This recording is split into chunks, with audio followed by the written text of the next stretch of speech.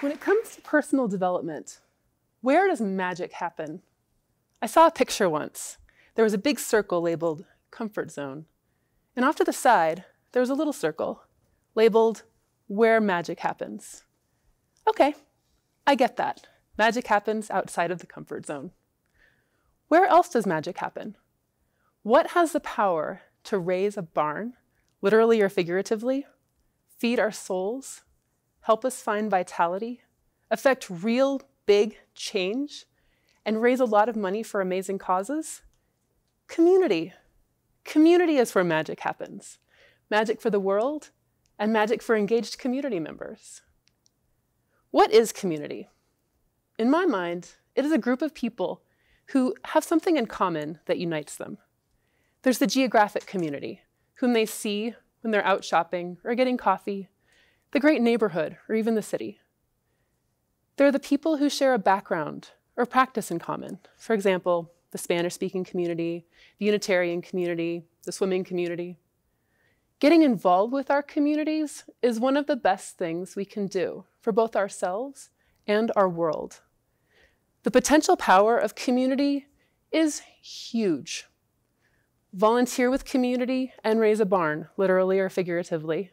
Break bread with community and we feed our souls.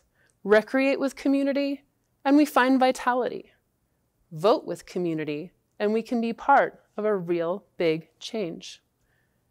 Pool community resources and the fundraising possibilities come alive. Sports boosters can fund an athletic program. A capital campaign can remodel an art center, like here in Grass Valley. And GoFundMe pages contribute to life-saving medical treatments for community members. It's all pretty magical, but if we're lucky enough to be caring, aware, and involved community members, we might find that the magic for us is how community can forge us as leaders. My favorite leaders have focused on improving the lives around them, the lives of people with whom they are united by a common background.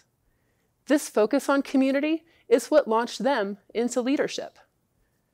Because I'm a proud Californian, the two examples I'm going to give today are California elected officials.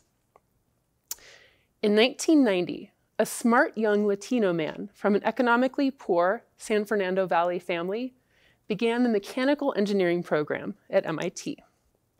Now, MIT is groundbreaking in many ways, and not just because it educates the top tech students from around the world. In the early 1980s, MIT began a Hispanic student recruitment program involving students, alumni, and admissions officers. So, alongside of his tough engineering education, this man got involved in this recruitment of fellow members of his ethnic community. He spoke at high schools and worked telethons, remember telethons, to spread the word that this world-class education was, as they may not have heard, available to them. Back in SoCal after graduation, this man worked as an engineer at Hughes Aircraft, but continued and escalated his involvement in the San Fernando Valley. He cut his teeth on his first political campaign and realized that it was politics, not rocket science, that gave him the ability to help his community the most. As a rising leader in Los Angeles, he took on such issues as curbing gang violence, maintaining the integrity of the local college board, and reopening a closed power plant so that his neighborhood could have more jobs and more power. Fast forward through a magically steep rise through the ranks, and this man is now California Secretary of State, Alex Padilla. He advises aspiring leaders, pick something that you truly care about and get involved because you can make an impact in your community, large or small. My other example is a woman who credits her community service to growing up with the Girl Scouts. But her trajectory as a leader began in earnest while she was an accountant at a Big Six accounting firm, and she realized that there were no women in the accounting leadership. So she started her own firm, and she joined the Asian Business Association and Small Business Association and started lobbying for issues that affected her communities of female and minority professionals. Her work helped lead to socially responsible contracting for women and minorities in San Francisco. And she realized the power of government to create positive change.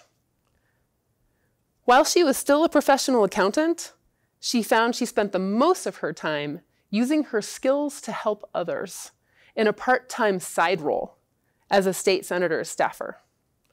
She would help constituents figure out complicated employment and payroll issues for the state senator. Finally, in 2002, she gave in to the call of public service as a leader in the San Francisco community, working toward concrete laws of inclusion in business. She climbed the magical ladder, and in January this year, she was sworn in as California State Treasurer Fiona Ma. She advises aspiring leaders to listen to their hearts. Look, I don't want to knock ambition.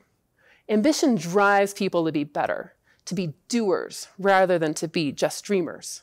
But hunger for power and status and personal success, naked ambition, if you will, is definitely a driving force of many leaders. And as anyone who has binge-watched House of Cards knows, it can be dangerous. Nakedly ambitious people, and I'm not going to name names, can cultivate themselves to seem caring, but when judging a leader at election time, take a look at their backgrounds. Was their first foray into community leadership the reframing of a personal, professional, and political background specifically to give an appearance of empathy with the masses and win an election or appointment? Or was it rooted in true, caring community involvement?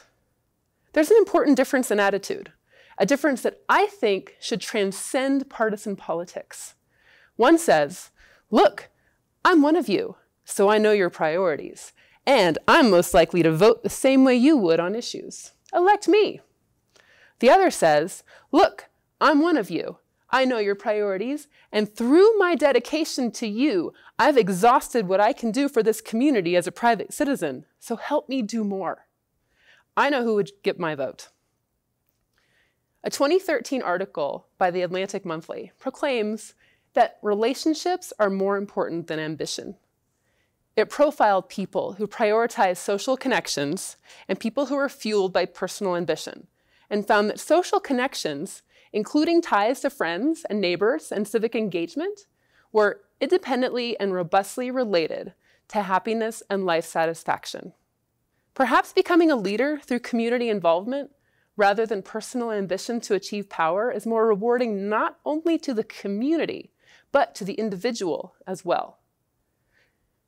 Google Dictionary defines magic as the power of apparently influencing the course of events by mysterious or supernatural forces.